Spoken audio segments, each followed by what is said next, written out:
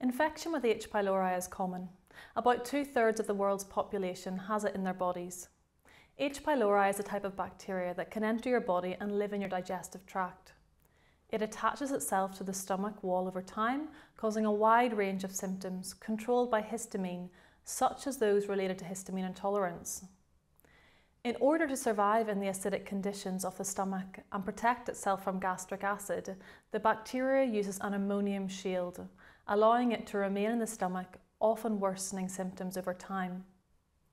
H. pylori can spread from one individual to another via saliva, poor hand hygiene following bowel movements, and via contaminated food or water.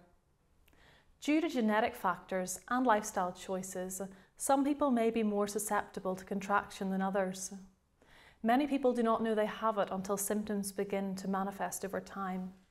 When signs or symptoms do occur with H. pylori, they may include an ache or burning pain in your abdomen, abdominal pain that's worse when your stomach is empty, nausea, loss of appetite, feeling full quickly, frequent burping, bloating, and unintentional weight loss.